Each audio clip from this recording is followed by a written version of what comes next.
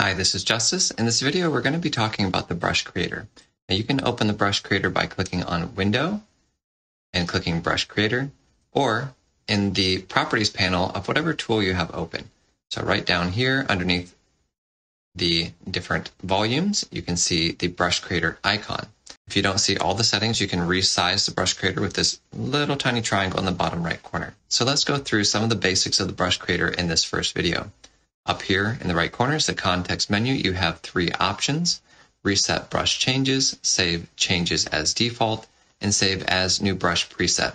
These three options here, with the addition of close, these three can be found right here. Let's make an adjustment so that these are active. You have reset brush changes, save changes as default, and save as a new brush preset. The way that I like to think about it is temporary and permanent states.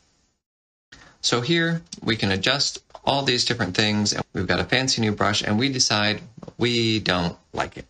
So in order to change that, we're going to click right here, and we're going to reset it to its last permanent state.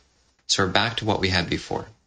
Now, if I change this, and I go, wow, this new brush is awesome. If I want to save this as the new permanent state of the brush, I can click right here, Save Changes as Default.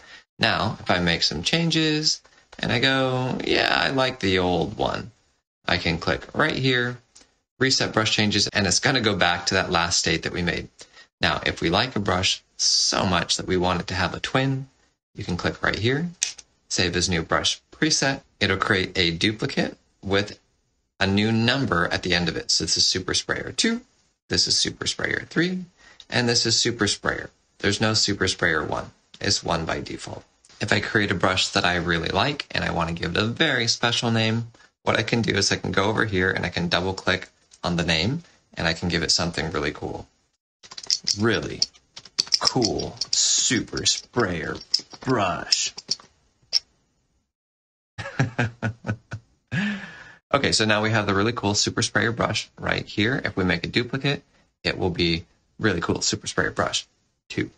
Now if I make a brush that I don't like, I can click right here and I can delete it.